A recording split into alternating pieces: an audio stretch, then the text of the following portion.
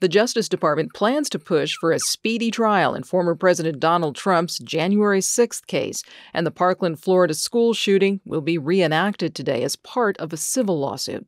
Good morning. I'm Corva Coleman from NPR News, and here are today's top stories. The special counsel prosecuting former President Donald Trump has a week to propose a trial date in the January 6th case. NPR's Carrie Johnson reports the Justice Department wants a speedy trial in Washington, D.C. Prosecutor Thomas Windham says this case, like any other, should be handled in regular order, and that means a speedy trial. Former President Trump pleaded not guilty to 4 felony charges, including conspiracy to defraud the U.S. and conspiracy to obstruct Congress as it certified ballots on January 6, 2021.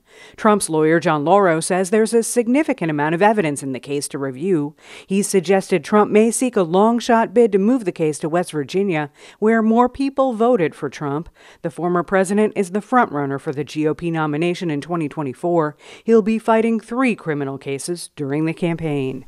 Carrie Johnson, NPR News, Washington. The National Weather Service says excessive heat is sticking around the southwest and south-central parts of the U.S.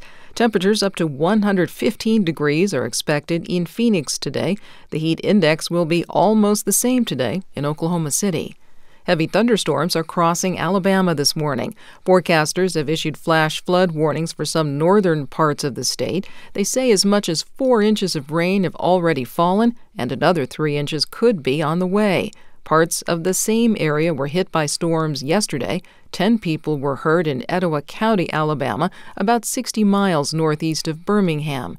Rusty Tidmore ran to get his daughter off his bus when the storms hit. I get to the bus to get my daughter off the top bunk, trees falling everywhere. I drag her in the floor, and I'm holding her in the floor, and as we hit the floor, the bus lifts off the ground. More flash flood warnings are also posted this morning in parts of Missouri and Tennessee. Today, the shooting that claimed 17 lives at a high school in Parkland, Florida, 5 years ago, is being reenacted.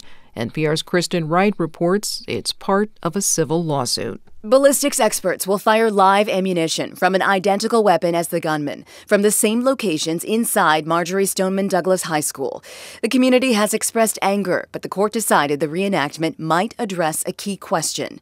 The school resource officer on duty that day, a sheriff's deputy, never entered the building. Scott Peterson said he couldn't hear all of the shots or pinpoint where they were coming from.